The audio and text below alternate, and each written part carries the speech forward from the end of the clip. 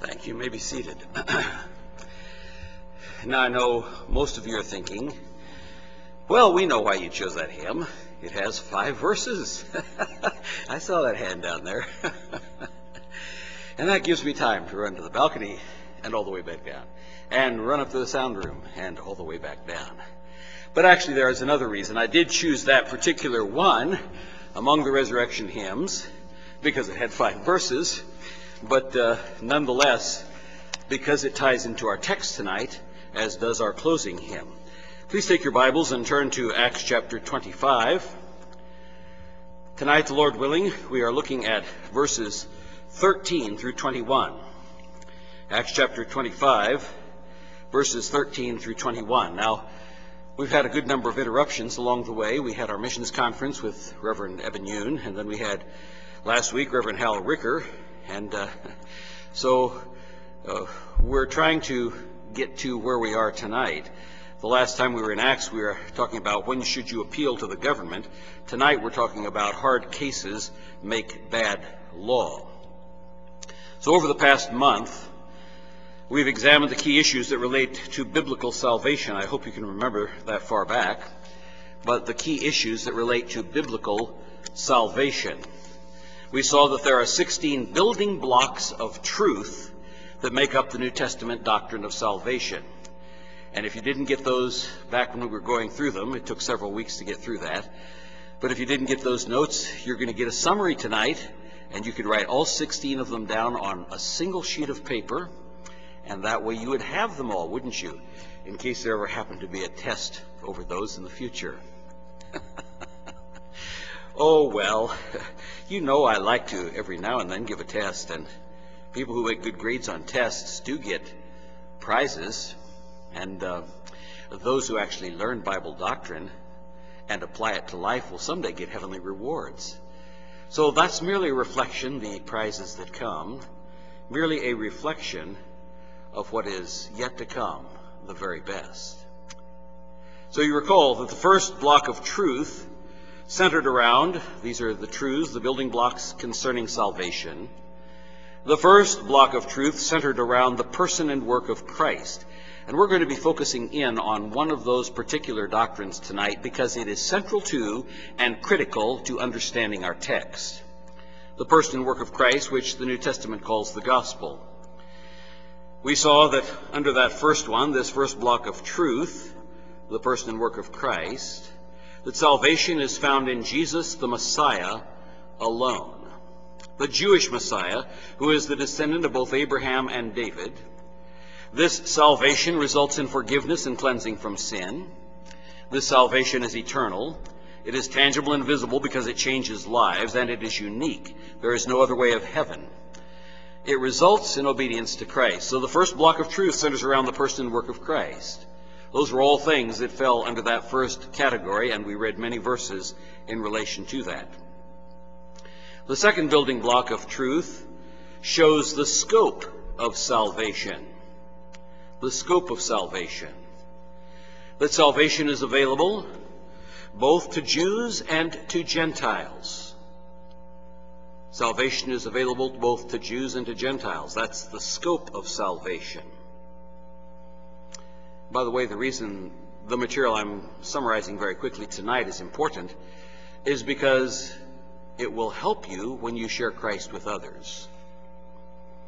The third block of truth related to salvation deals with the invisible spirit world. It deals with the invisible spirit world. In other words, the demons understand salvation. They know who Jesus is, but they know that they can never be saved. Christ did not die for demons. Christ died for sinful men. The fourth block of truth reveals the speech of those who are saved. The speech of those who are saved. Salvation is a matter of faith that will always result in a confession. True salvation always results in a verbal testimony. Paul says so in Romans 10:10, "For with the heart man believeth unto righteousness, and with the mouth confession is made unto salvation." That is concerning the salvation that you have. Number 5, The fifth block of truth regarding salvation shows that salvation applies to the future as well as to the present. That's another one of the key points that we're going to see in our text tonight. Salvation applies to the future as well as to the present. It has eschatological applications and implications. That is, salvation applies to things to come. Number 6. The sixth block of truth concerning salvation is what I call the insurmountable nature of salvation. The insurmountable nature of salvation in times of trial. In other words, salvation has practical application to the sufferings of this present time. We're going to see that truth manifested in the text that we look at tonight. The sufferings of the present times. The insurmountable nature of salvation cannot be destroyed by what you go through now. The seventh block of truth concerning salvation, and this is what we saw in the preceding passages in the previous chapter, in chapter 24. The seventh block is the danger of delaying salvation. The danger of delaying salvation. You remember, we just looked at it, Felix delayed salvation, and as a result is in hell today. The eighth block of truth concerning salvation was a warning. Watch out for counterfeit salvations. Watch out for counterfeit salvations. Paul speaks of that in 2 Corinthians 7:10, for godly sorrow worketh repentance to salvation, not to be repented of, but the sorrow of the world worketh death. It's not just enough to feel sorry that you did something or feel sorry that you got caught. Godly repentance works salvation, not to be repented of. The ninth block of truth concerning salvation relates to, if you need a phrase, the benefits of salvation. The benefits of salvation. We only gave you a very brief summary of that because I've gone over it in depth in the past. But salvation includes many different works of the Holy Spirit in the life of the believer. There are some incredible benefits that come with salvation. We've noted that there are at least 39 different works of the Holy Spirit listed in Scripture that come to the believer at the point of salvation and then manifest themselves after salvation. I just remind you of one. I gave you several, but I'll remind you of one. Ephesians 1:13, in whom ye trusted, after that you heard the word of truth, the gospel of your salvation, in whom also after that ye believed, ye were sealed with that Holy Spirit of promise. There's the sealing of the Spirit, the earnest of the Spirit, the indwelling of the Spirit, the gifts of the Spirit, the fruit of the Spirit. I mean, they're just innumerable things that come to the believer after he has trusted Christ. Those are benefits of salvation. The 10th great block of truth related to salvation is spiritual victory. This is one the devil doesn't want you to know about, and he certainly doesn't want you to practice. But spiritual victory. Salvation is essential if we want to win the spiritual warfare. Paul speaks of it both in Ephesians 6 and 1 Thessalonians 5. Take the helmet of salvation and the sword of the Spirit, which is the Word of God. 1 Thessalonians 5:8, but let us who are of the day be sober, putting on the breastplate of faith and love, and for an helmet, the hope of salvation. And that word hope is a very key word for our message tonight also. The 11th block of truth concerning salvation is this. And here's one that we like to sort of avoid. Genuine salvation always results in works of righteousness in the life of the believer.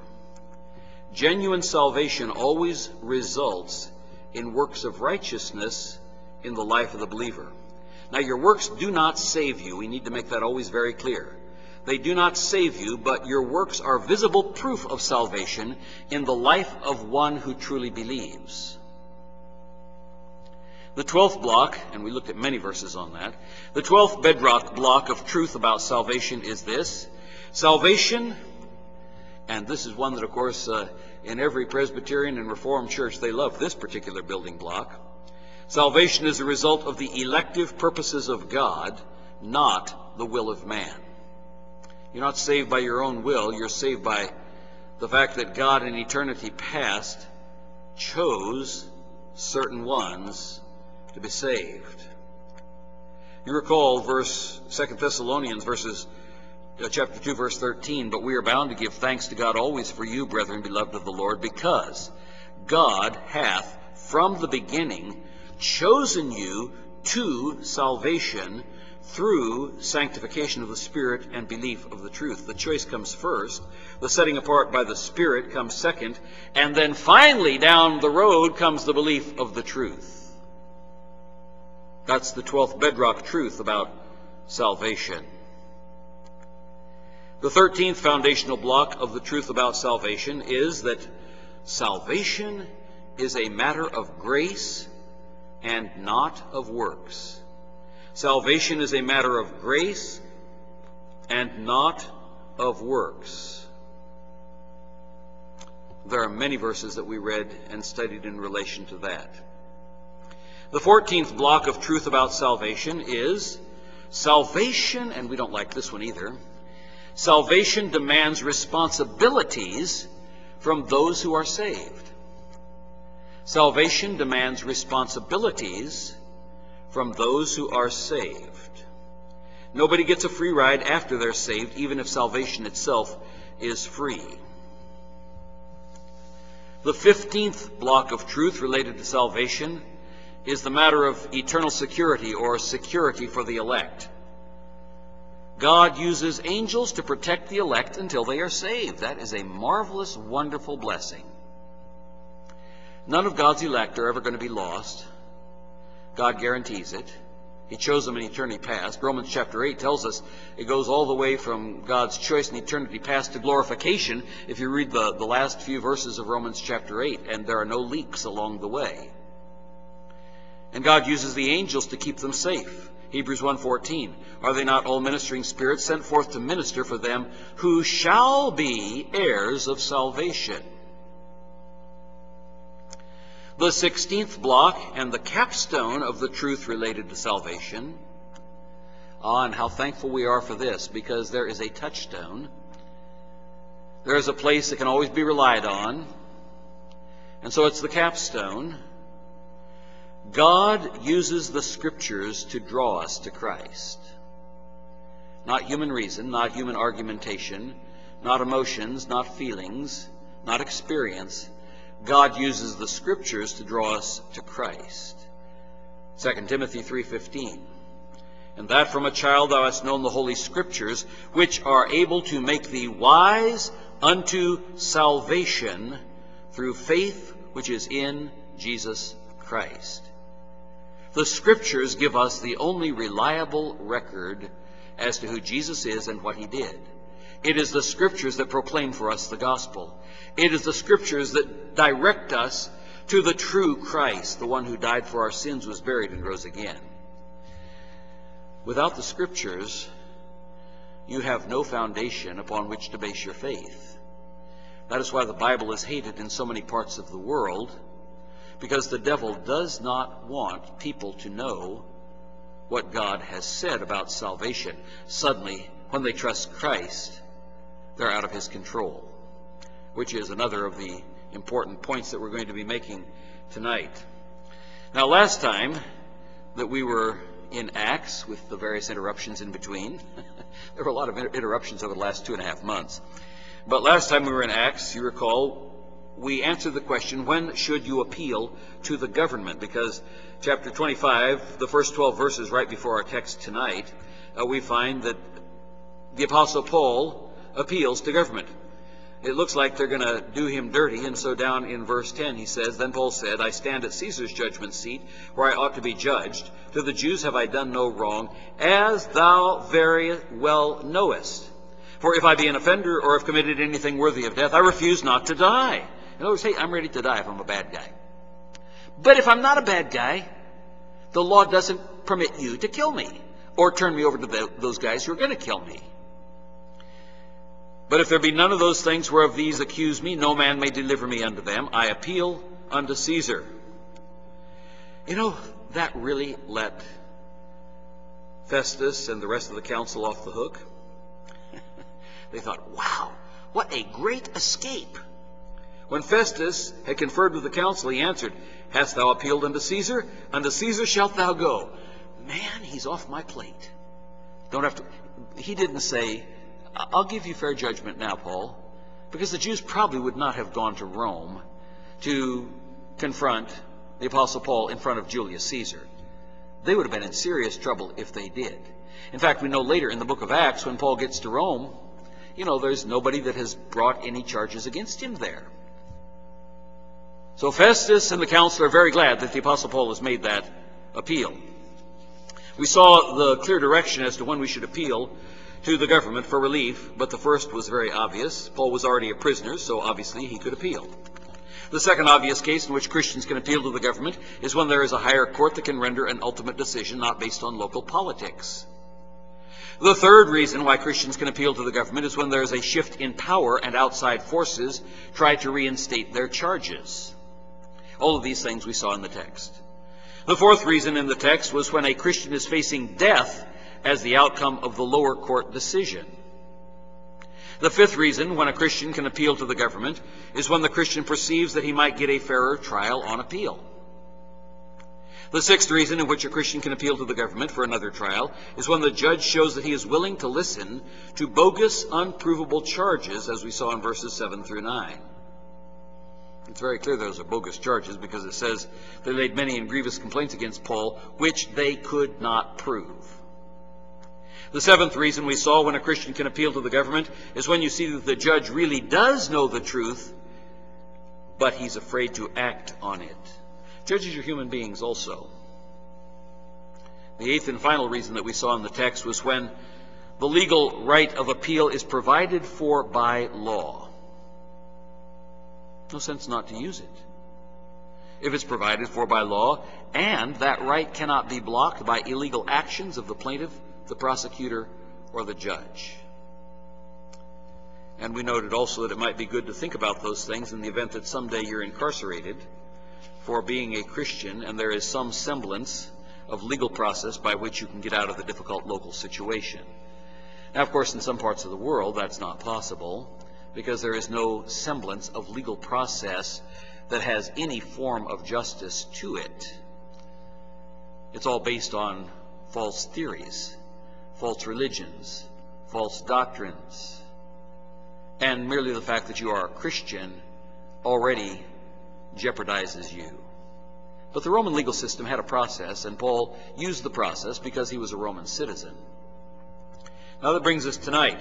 Hard cases make bad law. So beginning in verse 13, And after certain days King Agrippa and Bernice came unto Caesarea to salute Festus. And when they had been there many days, Festus declared Paul's cause unto the king, saying, There is a certain man left in bonds by Felix. Now Paul's been sitting around for a long time in prison. Not a very fair kind of a thing to happen to a guy. I suspect the Apostle Paul was not wasting his time. He was busy, like Joseph when he was in prison, of witnessing to those around him, like Paul and Silas had done back a few chapters earlier. And it not only drew other prisoners to Christ because they heard them singing in the prison, but it drew the jailer and his family to Christ too. When bad things happen, it's always with a divine purpose. Nothing ever comes across your path that God doesn't give you the strength and the grace to bear. It's hard for us sometimes when we're going through those difficult situations. But you know, the Bible says that it's true. And that's one of the things that gives us hope. I mentioned a moment ago that's one of our key themes tonight as we look at this passage here. About whom, when I was at Jerusalem, the chief priests and the elders of the Jews informed me, desiring to have judgment against him. To whom I answered, It is not the manner of the Romans to deliver any man to die. Before that, he which is accused have the accusers face to face, and have license to answer for himself concerning, here are two key words, the crime laid against him. We're in the criminal justice system here when we're talking about Paul. The death penalty was not given by the Romans for a civil offense. The death penalty was given for a criminal offense. The Jews seem to have gotten it messed up concerning what the Old Testament law, the law of Moses, required for the death penalty. They tried to fabricate it.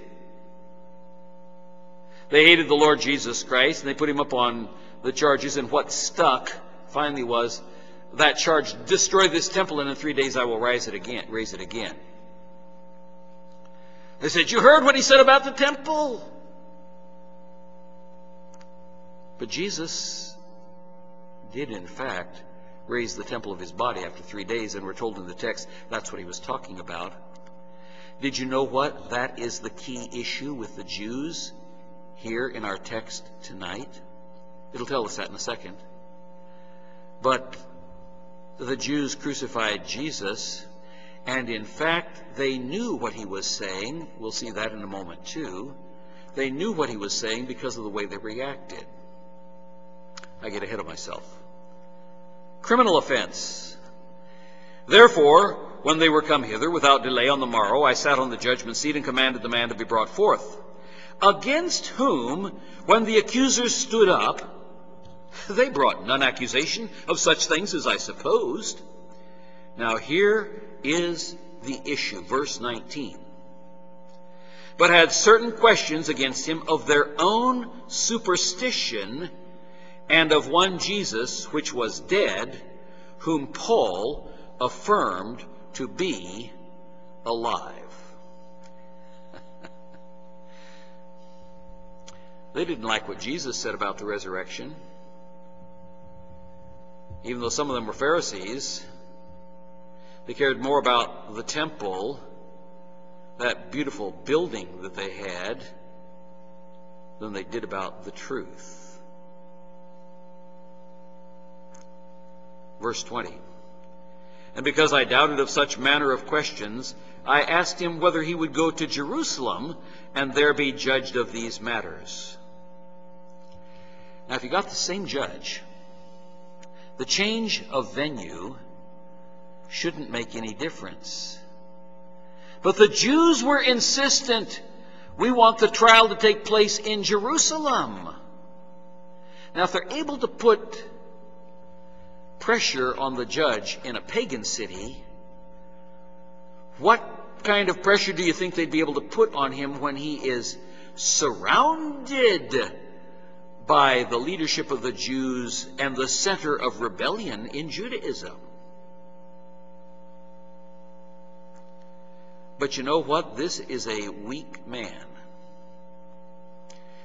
He's willing to show the Jews a favor and change the venue, even though he knows bad things will happen.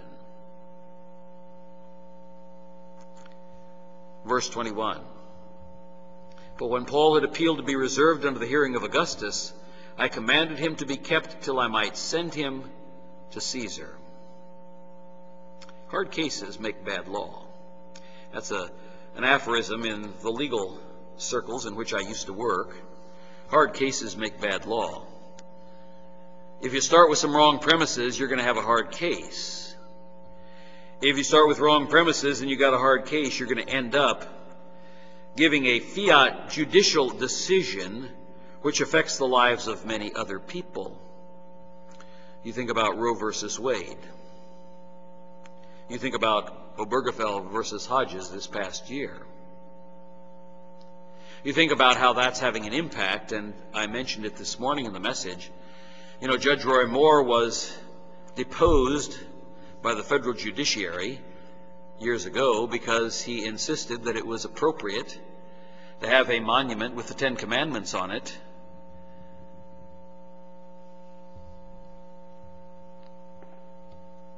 And they kicked him out. You know what the people did? They reelected him. They put him back in as Chief Justice. They didn't really put him back on the Alabama Supreme Court. Did you know that right now They're in the process of trying to strip him of his judicial robes because he had the Christian gall to issue an order to the probate judges in every county of Alabama, 67 probate judges, not to perform any same-sex marriages, because the probate judges are not under the federal jurisdiction. The probate judges are under the jurisdiction of the Supreme Court of Alabama. And so now they're seeking to depose him again. Hard cases make bad law. When you start with the wrong premises, you end up with hard cases. When you start with the wrong premises, the hard cases, if you don't start with a Christian foundation, always end up with bad law. Judicially imposed law, not law that's made by the legislature, not law that's made by Congress where it's supposed to be made, law made by unelected judges in the federal circuit and then the U.S. Supreme Court. Now, we've got a trial going on. What's the central issue in the trial? The central issue is verse 19, the resurrection. This is always the heart of the matter with a humanistic rationalist. He must not believe it or his house of cards will crumble. It's the nut the pagan evolutionist cannot swallow, the resurrection. It's the roadblock that the materialist cannot get around, the resurrection.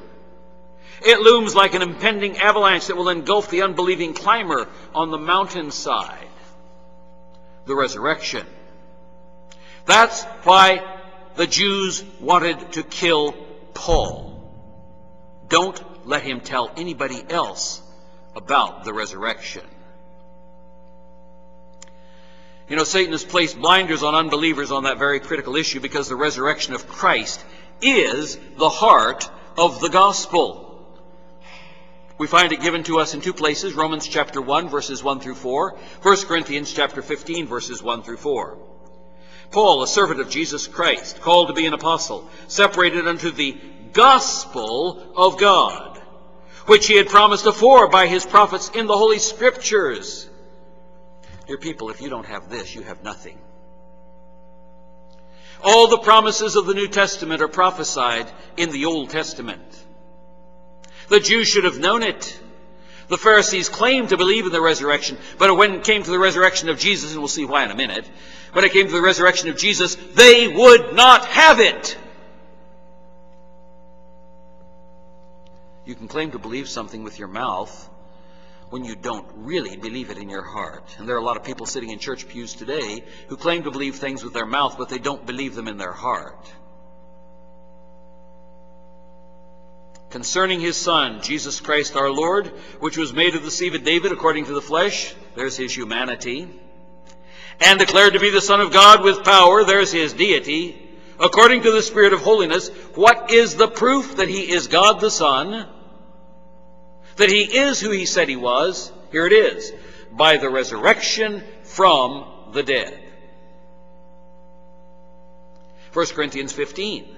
Moreover, brethren, I declare unto you the gospel. Now remember, we were talking about the gospel of salvation. We had those 16 building blocks that I gave you just a moment ago. Here's the heart of what Paul preached, and here's why Paul got into trouble. I declare unto you the gospel which I preached unto you, which also you have received, and wherein ye stand. A man or woman, boy or girl, who knows the truth of the gospel can go through all kinds of things and never crack. By which also ye are saved. Remember all the points of salvation, the eternal security of the believer. One of those building blocks we just looked at a moment ago. If you keep in memory what I preached unto you, unless you believed in vain, there is a false salvation, a counterfeit. Remember, we talked about that counterfeit salvation just a moment ago. Paul covers a lot of ground here in these 4 verses. For I delivered unto you first of all that which I also received, how that Christ died for our sins according to the Scriptures. It always goes back to the Bible. Here's your touchstone. If it's not in here, question it. If it's contradictory to this, deny it. If it's in compliance with this, believe it and receive it. How that Christ died for our sins according to the Scriptures, and that he was buried, and that he rose again the third day according to the Scriptures. Now I want you to think about this for just a second, because this is what had been going on as the Apostle Paul spoke first in Jerusalem, where the Jews hated him, wanted him killed. They tried to kill him in the temple. And remember, he got rescued by the Romans, carried up the stairs, preached to them. They hated that message, and finally got dragged inside, was about to be tormented, tortured, and then he told them he was a Roman citizen, so they knew they had a problem on their hands. And eventually winds up before Felix and then Festus, and then Agrippa and Bernice. We're going to see that in the next part of the text. And finally he gets to Caesar, because God had told him, you're going to get to Rome, you're going to get to Caesar. Ah, how God directs our lives, taking us places which perhaps if we knew everything in advance, we would not want to go in the flesh. But let's examine this for just a second. Those elements of the gospel that are listed. Even the most hard-hearted, unbelieving, God-hating pagan will not resist when you tell him that Christ died. That's all you tell him. Christ died. You know, he'll accept that, because, you know, death is the fate of all men. He'll begin to quibble with you when you tell him that Christ died for his sins. Because, you see, he doesn't actually believe that sin exists, and he certainly does not believe that he is a sinner. He wants to think that he's good. But when you tell him that Christ rose from the dead as proof that he died for our sins, and that his sacrifice was accepted by God the Father as the basis for our salvation, the pagan God-hater will turn red in the face. He'll jump up and down. He'll scream blasphemies at you. Because the resurrection of Christ is something that the natural man will not and cannot accept, because it destroys the very foundations of his miserable existence. That's the reason I don't use certain tracts. They talk about Christ dying for our sins, but they never mention the resurrection. They don't get you halfway there. How do you know he died for our sins? How do you know it was an acceptable sacrifice to God the Father? How do you know he didn't just die as a foolish Jewish criminal who sort of crossed the system at the wrong time in history? So I don't use those tracts, even though much of what they say about the death of Christ is true. But if they don't mention the resurrection, they haven't given you the key to reach a man for Christ. That's why you always must emphasize the resurrection of Christ when you're presenting the gospel. Because only the Christ of Scripture, that is the risen Christ, can save a man from his sins. A dead Christ cannot save anybody. Now, you know, there are some places in the world, even today, where churches are allowed to preach about the death of Christ, but they are absolutely forbidden to preach about his resurrection. Yeah, it's true, even today. Why? The resurrection not only gives life. Now, here's the key word I mentioned a few minutes ago, at the beginning of this message. The resurrection gives hope for the future. The resurrection gives hope for the future. For example, Mormon countries, not Mormons, Muslims. Muslim countries talk about Jesus as one of the great prophets, though they believe that Muhammad is greater. But they don't believe in the resurrection, because the Quran says that Jesus didn't really die. It says that it only appeared that Jesus died, but somebody else actually took his place and died there. So if Jesus didn't die, how could he rise from the dead? There are practical implications in the terms of population control also. You see, if people have hope for the future, they are far less likely to be docile and easy to control by governmental authorities. A lot of Christians have given up hope in light of the current political choices that seem to be available for this upcoming election. Never give up hope. We serve a risen Christ, a Christ who is coming again. You see, this is foundational for the way in which we live, even in troublous political times. Never give up hope, because Christ not only died for our sins, there's a very personal, practical application, but Christ is risen from the dead, and that has implications that shatter all of the beliefs of the world and change everything in terms of what we actually see going on around us, because we know the future. Very soon we'll be celebrating the 4th of July. As with the American War for Independence, there was a hope in the colonies for freedom from the oppression that Great Britain had been giving to them based on political realities. In the New Testament, the Jewish leaders rightly perceived that the doctrine of the resurrection was causing them, and here is the issue, the doctrine of the resurrection was causing them to lose their grip of control over the people. Why? Because the resurrection gives hope. You remember what it said back in Matthew chapter 27? Now the next day that followed the day of preparation, the chief priests and Pharisees came together unto Pilate, saying, Sir, we remember that deceiver said while he was yet alive, After 3 days I will rise again. You understand it?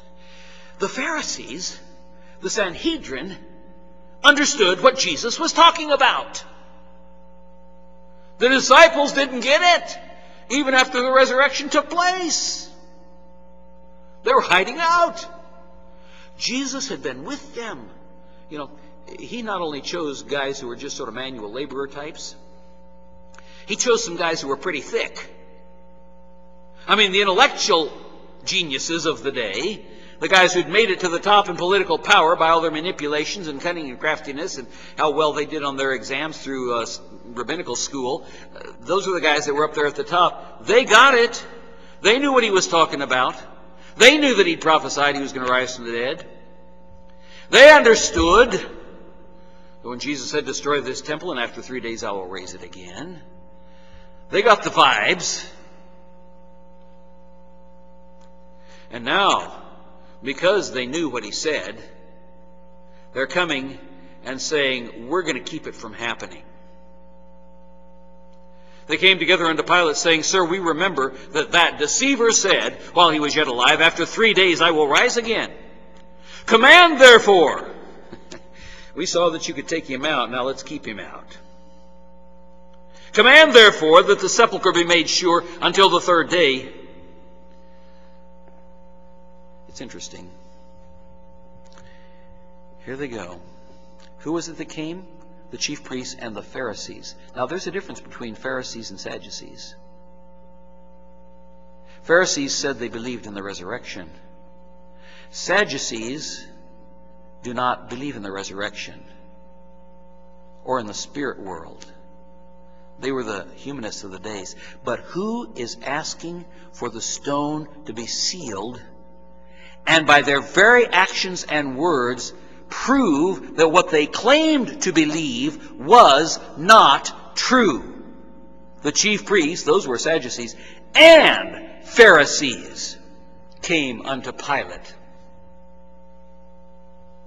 Command, therefore, that the sepulchre be made sure until the 3rd day, lest his disciples come by night and steal him away, and say unto the people, He is risen from the dead. So the last error shall be worse than the first. You see, they had an agenda. The agenda was control.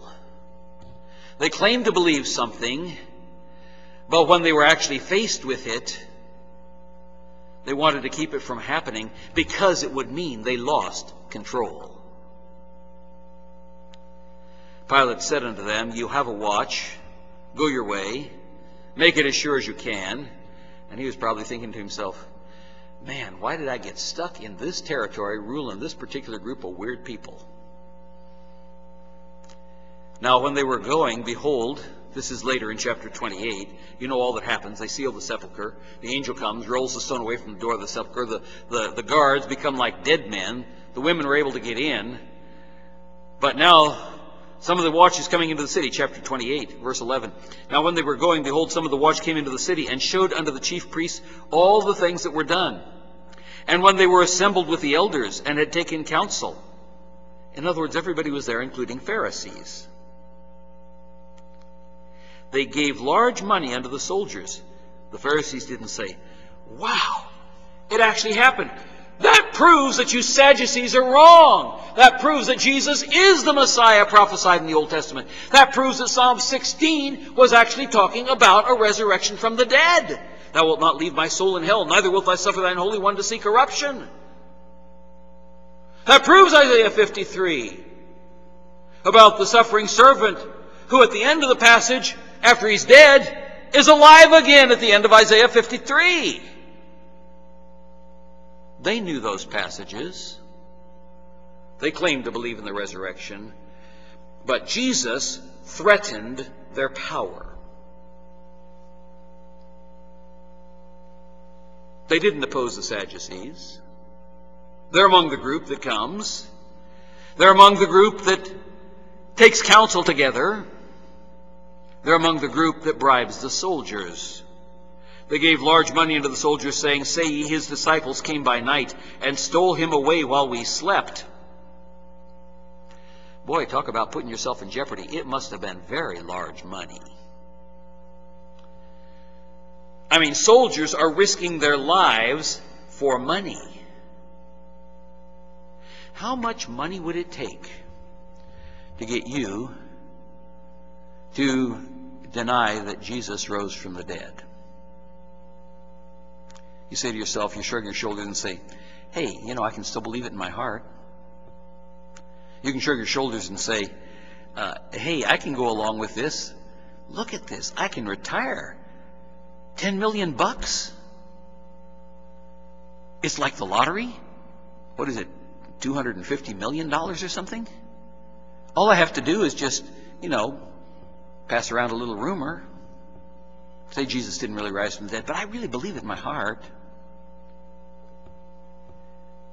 How much money would it take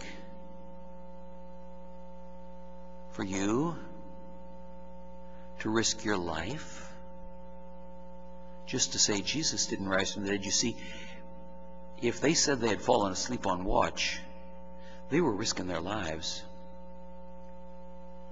because that was the death penalty.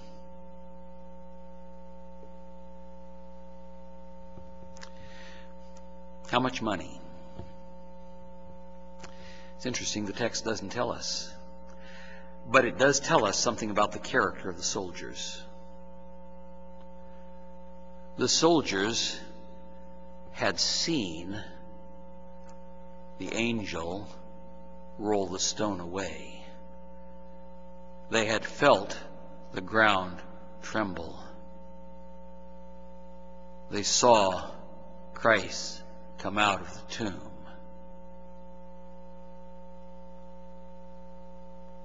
It says they were like dead men. It would take a lot of money to make hardened soldiers pass a rumor that could cost them their life.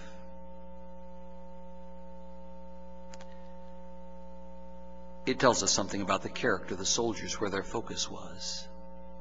My dad used to tell the story of a young woman, a Christian woman, who claimed that she was morally pure and she wouldn't commit immorality for any reason at all. And an older man who came along and asked her to sleep with him. She said, absolutely not. I'm a Christian. He said, well, how about I'll give you $1,000? She said, no, I certainly wouldn't do that. He was very wealthy. He said, how about $10,000? She said, no. He opened his checkbook and showed her that he had more than $1 million in it. He says, I'll give you $1 million if you'll sleep with me. She hesitated, looked at the checkbook, and they said, well, okay. He said, well, how about for $500,000? She says, well, what do you think I am? He said, we've already determined that. Now we're just haggling on the price. What do you really believe? The Apostle Paul was willing to die for the resurrection. The soldiers obviously were not. They went on, and if this come to the governor's ears, we will persuade him and secure you. In other words, they had a lot of money. You think about all the Jews coming from all over the world, bringing the tithes of their income and depositing it at the temple. Yes, the Sanhedrin had a lot of money. They could have probably bought the state of New Jersey several times over. They've been collecting that money for centuries.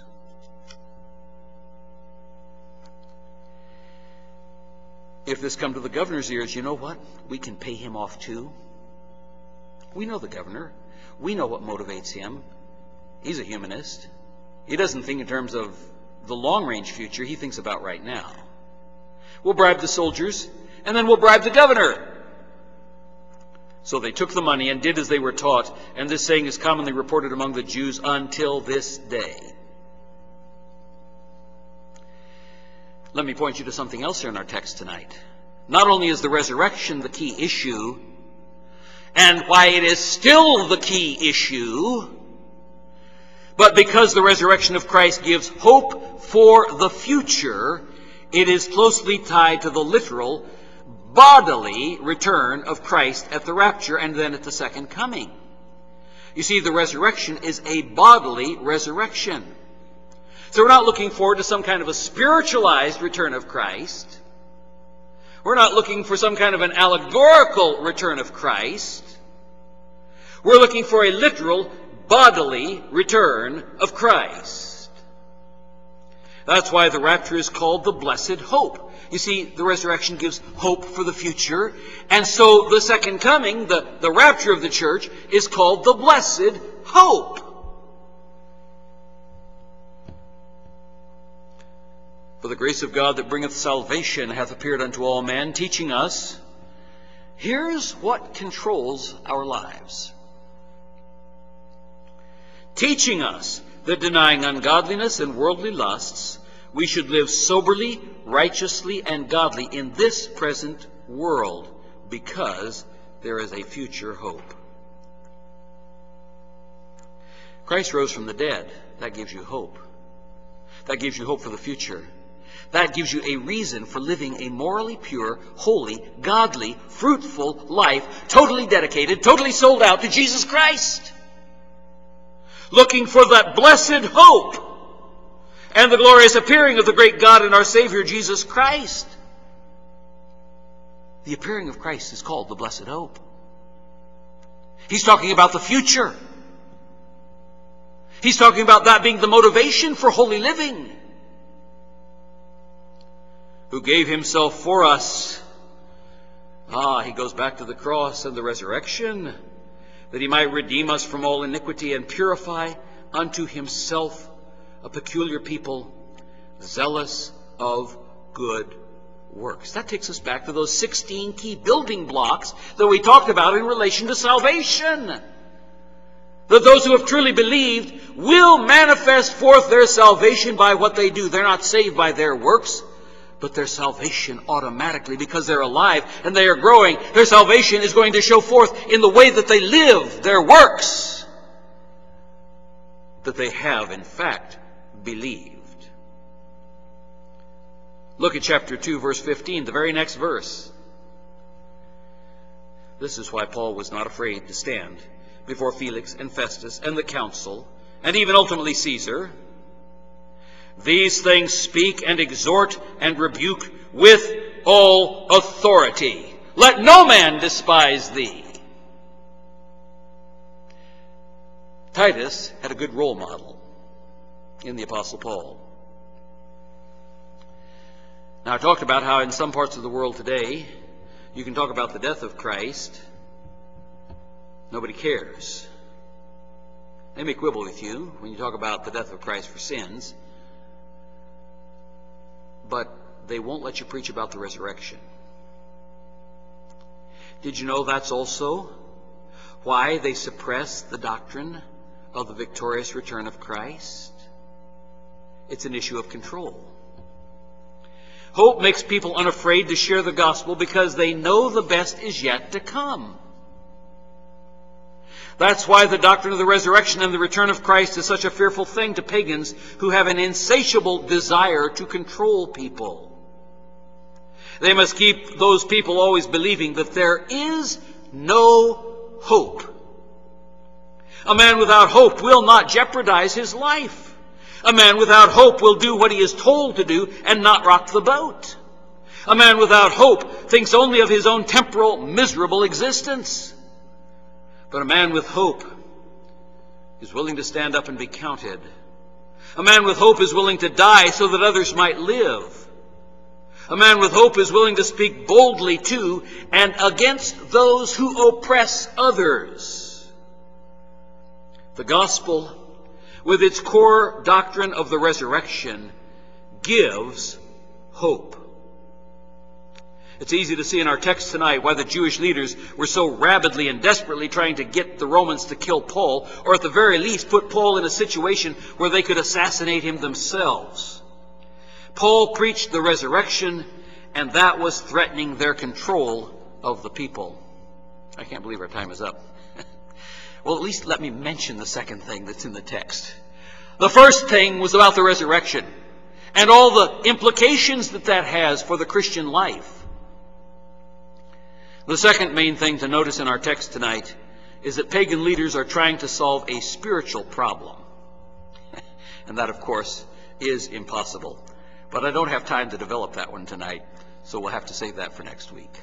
Our gracious Heavenly Father, how we thank you for the resurrection of Jesus Christ. Christ the Lord is risen. He is risen indeed. That's what gives us hope for the future. That's what gives us an earnest anticipation and eagerness for the rapture. That's what gives us hope in the midst of politically uncertain times and decadence and depravity and wickedness all around us. There is hope because Christ is risen from the dead. And because He is risen from the dead, we know that He's coming again. And because we know He's coming again, every man that hath this hope in Him purifieth himself, even as He is pure. It's the motivation for living a holy life. Father, instead of looking at the world around us, instead of listening to the temptations of the world, the flesh, the devil, and the demons, all those things that titillate our flesh and stimulate us to the lusts of the world, Father, help us to remember Christ risen and coming again. What a change it will make in our lives, the way that we think, the words that we speak, the actions that we take, the attitudes that we have, the motivations that compel us forward. But those compellings can be in one direction or in another. Let the resurrection and return of Christ be the motivation that compels us forward. And then glorify your Son in us and through us. For we pray it in Jesus' name. Amen. Now I told you that resurrection